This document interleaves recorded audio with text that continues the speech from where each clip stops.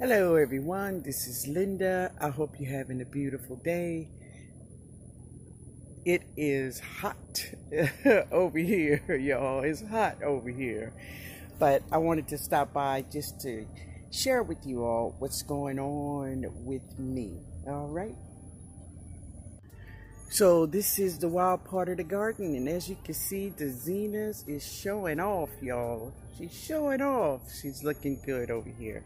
Everything is growing really nice, and they're happy with the sun. I'm not. These babies are about to pop. Yeah, they are about to pop open. And they're really getting tall, and I have two more I'll share with you before I go inside. Okay. So here is my second container of sweet potatoes, and as you can see, they're going up the trellis. They're doing good. All is well. They're doing good. So here is my garlic. They are beginning to lean. Maybe you don't see that. There you go. You can see they're beginning to lean over. And that's good. Finally. More Zenas all over in the garden. Doing really good. Really good. Yeah. They're happy here. And more. Yay. So here is the other flowers that I have here. And here's two more. They're not ready yet, but they are really going to be very tall girls. So I'm looking forward to them. Yeah. And we have these babies here, and they are wonderful, doing really cool. And of course, more Zenas. More Zenas. Yeah. Malabar spinach doing really good. I don't know how long they're gonna last in this heat though, but hey, we'll see. It's hot. Jada's peppers over here in this basket, and wow, this pepper is all over. Just all over there's peppers. Yeah. And there's a fish pepper over here, and there's a lot of peppers in there. A lot of peppers going on. Let's just see some. Yeah, there we go. All right, guys. Marigolds. Yeah, they're doing good. All is well. And the first container of sweet potatoes. More flowers, sweet potatoes. White potatoes. They're all doing good. Yep. And this is around the tree.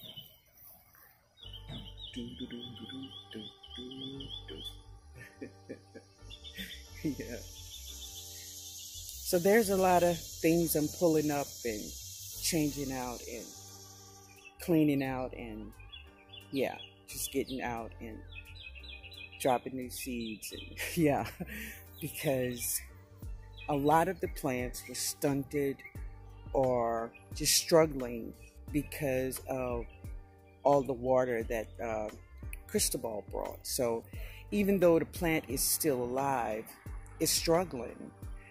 And really, if the plant is struggling, it's not going to give you a good harvest. So it's, for me, this is just me talking, because if that plant is struggling too much, I'm just going to pull that plant out. Yeah, I'm going to pull that plant out. And that is what I've been doing. So here is my purple hull peas that I dropped the last time we were together. And there they are, guys. With this heat will bring them up, y'all. It'll bring them up. Yeah. But listen, I have some questions. I had some questions that was asked to me, and I want to answer. But we're going to do that inside. So let's go inside. But first, if you are not subscribed to the channel, hit that subscribe button. I will be sharing my Zone 9 garden. Yay!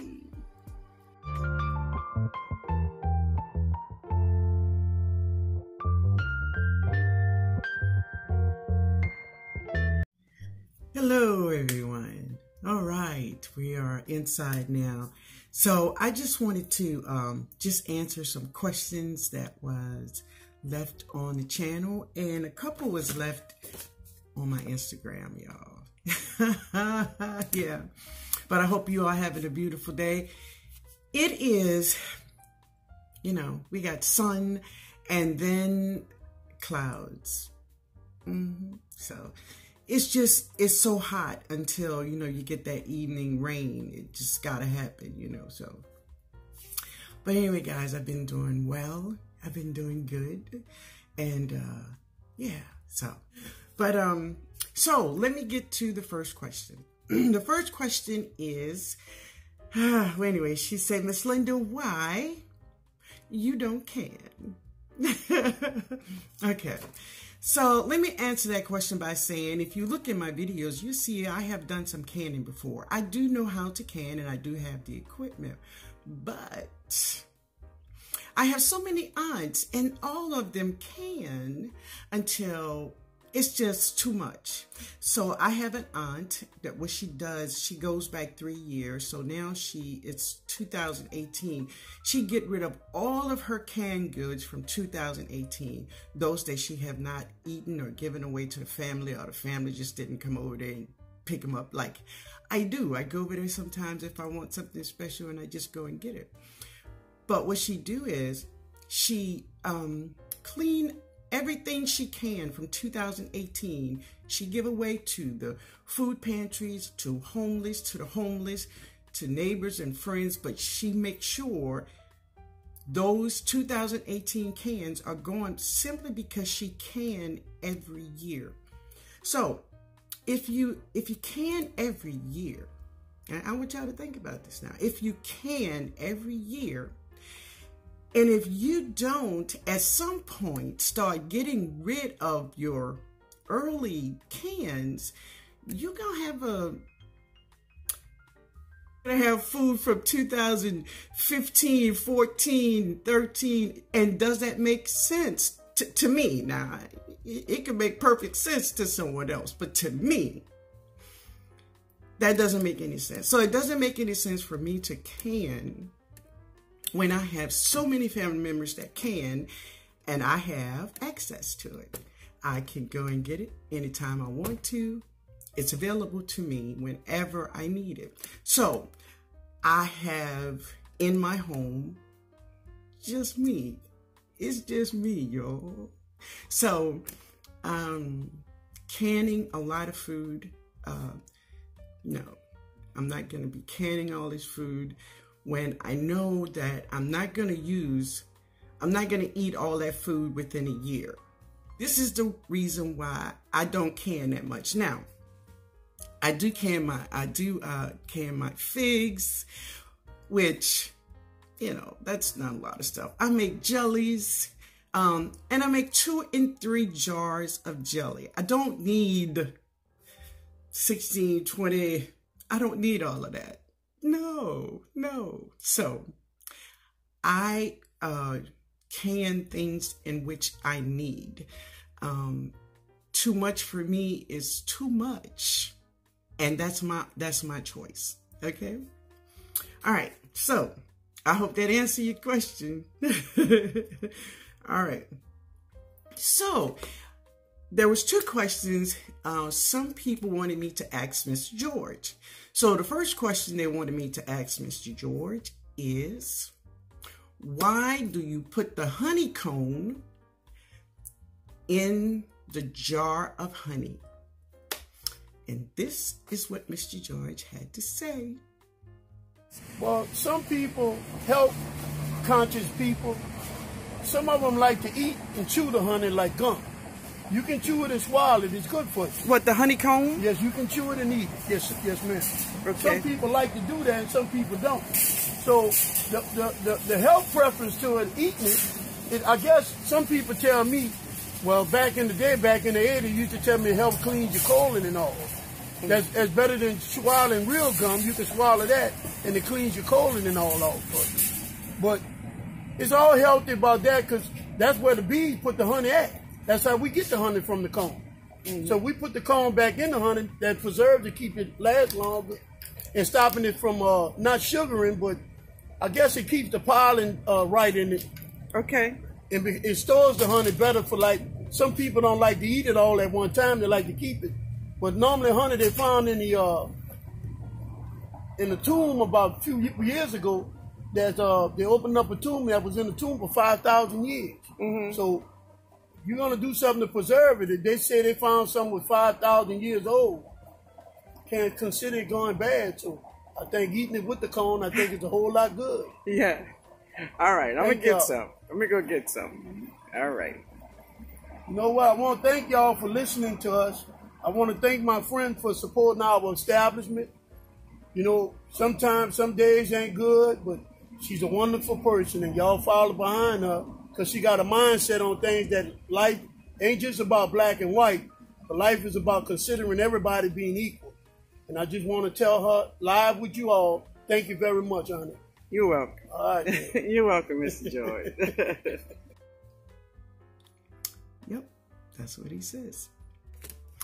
So the second question to Mr. George was, is there a difference between brown sugar and turbinado sugar? This is what he said. So some of y'all go in the grocery stores and buy brown sugar. It's not the same as turbinado. It's two different ball games there.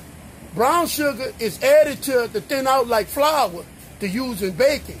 That's not turbinado sugar. So in order for you to get turbinado sugar, it's got to come direct from the sugar cane mill. And before they bleach that white, that would harm you, that's the best part of the sugar if you need to consume it. It goes through your bloodline and comes out you faster than the one with that's turned white. But don't get confused and think because you go and buy brown sugar, that's $3-4 a box, you getting what you're looking for, because that's not the same thing. In order for you to consume sugar, if you want to eat sugar, you must eat turbinado sugar. So brown sugar and turbinado that's sugar. Two different things. Two different things. Okay. And they use brown sugar, they add all kind of different things to it to make it thin like flour, to make it brown for people to use in baking. Okay. You know, so that's what brown sugar is. Okay. White sugar becomes white when they crystallize it and they bleach it to turn it white. That's what they want us to eat. Okay. That ain't no good. If you all plan on eating healthy and y'all want to live a long time and y'all ain't got to go on the dialysis machine 3 times a week, if y'all got to eat sugar, try to find turbinado. We sells it here. I got tons of it. All right. Y'all have a nice day. Thanks, Mr. George. Oh, yeah. Yep. That Mr. George. You gotta love him, y'all. You gotta love him. But anyway, guys, I hope you all have a beautiful day. Now, listen, there's one more thing I want to say before I leave. Now, you don't have to do anything I say do. No, it's just me. But I'm going to ask you this. I'm going to say, please don't get lax when it comes to, don't get lax. Don't lax. Please wear your mask. Don't get so comfortable like, okay, you know, it's over. It's not. It's not, y'all. You see how I'm dressed? Funeral. It's funeral.